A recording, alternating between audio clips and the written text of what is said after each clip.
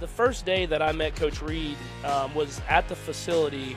We had like the meetings, like the top 30 visits, and so that was the first time I really met him. I'm going and just going to give you all the inside scoop. Matt Nagy, who was our quarterback coach now, was the offensive coordinator then. He really liked me, so he gave me the plays they were going to go over the night before. So Coach Reed's finding out here live on New Heights podcast. Oh, my God. And so, Nagy. Matt. Nagy. He gave you answers to the test. Let's go. And so, so of course I crushed the meeting. I stayed up all night studying those plays, and so. Man, this kid is locked in. We got ourselves a winner here. That was Patrick Mahomes getting the answers to the test the night before. By the way, that's the greatest coaching Matt Nagy's done in his career. It's the greatest football movie he's ever made. That's the great 1,000%. Patrick Mahomes just actually rose the stock of Matt Nagy when he needed it most. 100% when he needed Very the nice most. thing to do. Very nice thing to do. Yeah, gave him some love, and that's from the Kelce brothers' new podcast. We should give credit there for people that are just listening. So that was Patrick Mahomes on the Kelce brothers' new podcast, and that's the best thing Matt Nagy's ever done. And who else? You're always a draft, Nick. I forget. So Mahomes, I think, was 10th overall that year. They traded up. They traded up to get him. But who were the quarterbacks that were taken ahead of him? Trubisky, that's right. That's the big one. They traded up for. Yep. They also traded up. Watson was that year. Trubisky was the only one to go in the top 5. But Watson went 12th. Yes. Yeah. Watson went 12th, but Mahomes. But in terms of who went ahead of him, Trubisky, they traded up to get him at 2 or 3. They moved from 3 to 2 because Myles Garrett was the number 1 overall. Myles Garrett was the number 1 overall. So yeah, they took Trubisky when Mahomes was sitting there. Yep. But I would argue, I have this argument, and then we can move on. As brilliant as Mahomes is, and he is brilliant, and everyone knew coming out of college he had a cannon of an arm, but he wasn't like amazing at Texas Tech when his coach was Cliff Kingsbury. Patrick Mahomes does not become Patrick Mahomes if Andy Reid's not his coach. Absolutely. Is my take. And he got to sit the year. They were one of the rare teams that was willing to sit a quarterback in an era where teams don't sit there. They traded up into the top 10 and he got to learn from Alex Smith, who's a classy guy, and not a sorry, Rook, I don't care. Good luck out there. Good luck out there. I mean, Alex Smith is a good dude, and so and obviously then Mahomes has made the most of that amazing opportunity. But I think that when you think about what Andy Reid's done with quarterbacks over the years, he made A.J. Feely relevant. Jeff Garcia, look at Donovan McNabb on any other team other than Philadelphia. Exactly. I mean, just whatever.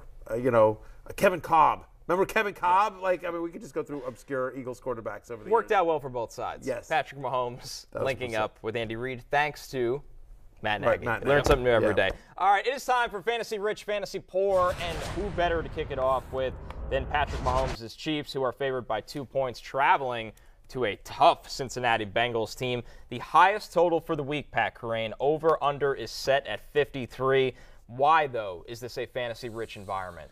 Well, Matthew, you just set it up. I mean, this is an offense that's built to maximize Patrick Mahomes. They're not afraid to, just lean into the passing game and go really pass-heavy. They understand that Mahomes is going to be the engine of their offense, and that's the way they've built their offense. Tua Tagovailoa leads the NFL in EPA per play, which is, an efficiency metric. But Patrick Mahomes leads the NFL in EPA per game because he's able to drop back more often. And that's a skill, to be able to drop back that often and still be highly efficient. And the Chiefs lead the NFL with a 13% pass rate over expected. So although some teams have shifted to the run against the Bengals, I don't expect the Chiefs to do that. I think they're going to play this through Patrick Mahomes. They're going to play this like a shootout. They're going to know that Joe Burrow is going to be throwing on the other side, and Joe Burrow will be throwing on the other side. They've been extremely pass-heavy over their last 6 games with a 12% pass rate over expected, right behind where the Chiefs are. They're also prioritizing the pass on first down, which helps out Joe Burrow, keeps the offense very efficient. And then, of course, they have reinforcements coming with Jamar Chase and Joe Mixon. I think both guys, obviously, they're going to help the offense overall, but they're going to help the offense specifically in the quick game. Jamar Chase is used on wide receiver screens at a much higher rate than the other wide receivers, which could help against the Chiefs' pass rush. That's pretty good. And then Joe Mixon's been used frequently as an outlet, which I also think will help against this Chiefs defense. So it's sort of interesting here. Just while you were talking, so got an alert from the Fantasy Life app, which is great, must have. And this is a tweet from Jeff Hobson, who covers Cincinnati, does a really good job. And Zach, meaning Zach Taylor, head coach of the Bengals, Zach says Mixon still in protocol and decision pending. If he's cleared, he should be good to go. He has worked in limited fashion. So we expect Joe Mixon back, but it doesn't sound like it's 100%. definitely going to be back. He did also say, by the way, that Zach Taylor says Jamar Chase has indicated that he feels comfortable to play against the Chiefs. That is #Bengals, and that's from Kelsey Conway, who also covers the team for the Inquirer. So anyway, so yes, we should get Chase back, but as long as we're talking about this game, just mention hey, don't get out of don't be dropping Samaje Perine just yet, because there's a non-zero chance that he has a significant role in a high-scoring game. Yeah, and I think he'd be used similarly in the passing game to the way Mixon is.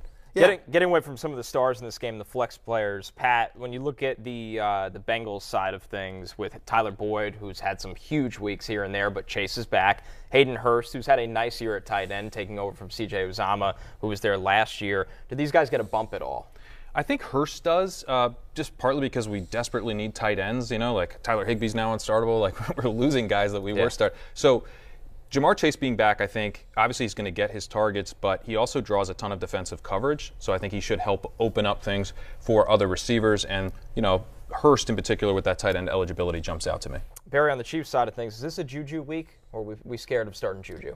Somewhere in between. I don't know that I'm scared of starting Juju, but I'm not ready to sit there and plant my flag and say, oh, yeah, this is going to be a big Juju week. I mean, I'm at wide receiver 34, so I'm sort of right there. Look, prior to the last game we saw him play, right, Juju had at least 85 yards in 3 straight games. Now, he was the last game we saw him play, he was coming off that brutal hit, coming out of the concussion protocol, saw only 3 targets, which is tied for his season low. They just didn't involve him very much in that game. So the expectation here is that he plays more snaps, he runs more routes, he gets more targets in a high-scoring game. But it's the Chiefs. Again, the Chiefs won last week, and Juju had 3 targets. They can function without him. Essentially. Right, exactly. The only must-have in the Chiefs' offense is Travis Kelce. They can beat you in so many ways, and it's just random. Oh, look, this offensive lineman caught 2 touchdowns. It's like, oh wow, it's a big Noah Gray game. So I'm somewhere in between. I think he is a risk-reward wide receiver 3 in this matchup. And for me, by the way, I am probably on the more reward side. When you're in those kind of flexy sort of decisions, give me the guy that's got Patrick Mahomes throwing to him and as a fantasy-rich matchup, as Pat calls it. Yeah, I'm on the reward side too. It's definitely risky because he didn't run all the routes last week, but I'm kind of assuming that's related to the concussion and him coming back from the concussion. They don't really have other guys stepping up in a big way. And if Juju's kind of the volume PPR play, there's not a better environment than this for volume PPR. There's going to be a ton of passing volume on both sides. Our other fantasy-rich matchup of the week is Jaguars at Detroit. The Lions are given a point in this game, so it's essentially almost down to a pick 'em. The over-under, though, more important here, guys, 51 points. It's crazy when you hear Jacksonville and Detroit almost has the same over-under as Cincinnati, Kansas City, Pat. But how did we get here with these two teams? Well, the Lions, they generally prefer to lean on the run game, which can sometimes lead to less volume in a game, but they prefer to prioritize the pass on first down, even though they're a run-first team overall, and that helps set Jared Goff up for success. And then they also they seem aware of what's happening in terms of their opponents. They went pass first against the Bills, even though the Bills' defense is actually a little weaker against the run.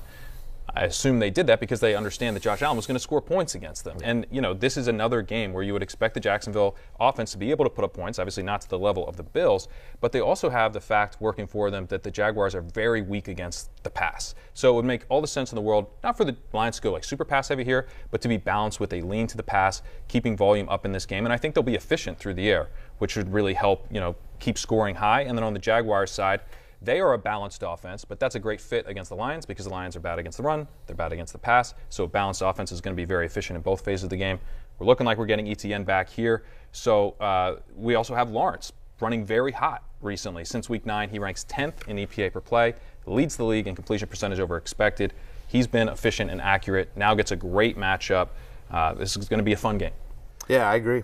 Barry, for you, 2 players. Lawrence and Goff both made my love list. That's where I was going with this. Yeah, 2 players on your love list in this one. So you're obviously pretty high on the bump that Lawrence, who's had a great 3-week stretch here, and even Zay Jones. Did you know that since Week 6 he's the 8th best quarterback in fantasy, Trevor Lawrence? You wouldn't expect it if you're not looking at any stats and you're just watching the game film and you're just sort of there's been some up and some down with him. But by hook or by crook, he's gotten there as well. This is on a points per game basis since Week 6, and so obviously it's a great matchup against Detroit. What were you going to say, Connor? No, I just wanted to ask about Zay Jones in this matchup when you talk about Trevor Lawrence being on the love list and Zay Jones kind of coming to life recently. He had almost a 40% target share last week, right? He's now had double-digit targets in 2 straight games in 3 of the last 5.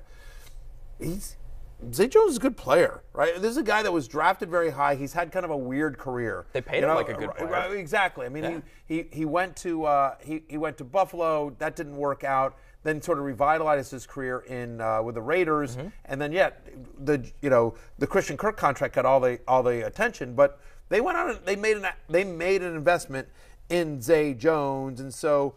You think about the fact that the Lions allow the 3rd most fantasy points to opposing wide receivers and that we expect a lot of scoring. After Christian Kirk, Zay Jones to me is pretty interesting as well. He's also a risk-reward wide receiver 3, much like Juju is. But I'm in on Zay Jones this week. He also, like I said, made the love list. Our fantasy poor matchup of the week, Barry's Commanders favored by 2.5 points going to MetLife Stadium to take on the Giants. The over-under here, Pat, only at 40.5. We've seen worse point totals this year. We've seen plenty in the 30s. So 40.5, not the worst. But why are you down on this game? It's actually because I think Matthew's Commanders have a very good defense. Take command. They really do. They're 5th in EPA out per rush. They're 9th in EPA out per dropback. So they're good against without Chase Young. Without Chase Young, Chase Young just listed as questionable for this game. So there's a chance. Yeah. There's a chance that we see at least some limited snaps from him. Anyway, as you were saying, right? You think this will be a low-scoring game? I do because they have a well-rounded defense. The Giants want to run the ball, but they're already struggling with efficiency. Barkley, in particular, over the last 3 weeks, he's produced 36 fewer rushing yards than expected per NFL Next Gen. And then on the Commanders side, since Week 7, only the Titans, Panthers, Falcons, and Bears have been more run-heavy than the Commanders. That isn't necessarily a bad thing in this matchup because the Giants are weak against the run. They rank just 26th in PFF's run grade, so I think the Commanders will be efficient with a run-heavy game plan. But when you have 2 teams that are going to be running the ball, the Giants probably inefficiently, the Commanders will probably do so fairly efficiently, but there's just not going to be a ton of volume in this game. Right. So Brian Robinson, Antonio Gibson practicing in limited fashion today. He's officially listed as questionable for the game, so we'll see. Have hopes there, but certainly feels like that even if he's active, maybe he takes a little bit of a backseat here to Brian Robinson, who last week, I should say, had his first career 100-yard game. Had his 4th straight game with over 13 touches, had 20 receiving yards. They actually started to use him a little bit in the passing game, which is not a lot. I mean, I think he got 3 balls, but still, that's more than he normally gets. And so in a game against the Giants, who struggle somewhat against the run over the last month, they're 24th against the run in terms of most rushing yards allowed per game. I think Brian Robinson has a really good chance. You're nervous about the passing game usage, and certainly if Gibson were to miss, that would improve his prospects. But I still think Robinson is a must-start against the Giants, given the volume, even if he's not the most efficient guy. And honestly, I like Gibson as a flex if he's active as well. I'm more excited about Brian Robinson than Terry McLaurin here, just because I think it fits the game script a little bit better. This does feel like an NFC East, December, grind-it-out kind of game between these two. As long as we're talking this game, though, I think this is interesting. To your point about the how good the Commanders' defense is, this is a tweet from Ryan Dunleavy, who covers the team for, I believe, the New York Post. Does a good job. And so this is what he tweeted. Darius Slayton isn't going to practice. Still ill. He's virtually irreplaceable on this roster without major adjustments. Daboll still hopeful he can play on Sunday. Again, that is Ryan Dunleavy, who's an NFL reporter for the New York Post. And so that sort of becomes interesting. And I'm assuming, I just read the tweet verbatim, but I'm assuming that's what he's inferring, or that's what Daboll basically said, that he is. They would need, if they don't have Darius Slayton, they're going to do major adjustments to this offense. Not an offense that has a lot of other places to go. Might be 1940s football for the New York Giants. They are running out of wide receivers. Yeah, can Saquon play the Wildcat? 33 carries on deck for Saquon Barkley. All right, workhorse. So, anyway. We're going to take a – yep, go ahead. All I was going to say is that if Gibson were to miss, I don't think there's a one-for-one replacement either there. You see some Curtis Samuels, some Jonathan Williams, et cetera. You'd just be really excited about Brian Robinson. We're taking a break, but when we're back, what's on tap? As we look into some of the top matchups for Week 13, including Justin Jefferson and Sauce Gardner. What's on tap? Because we're in a bar.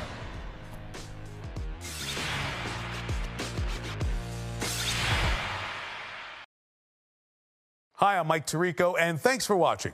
Make sure to hit subscribe for the latest news and highlights from NBC Sports.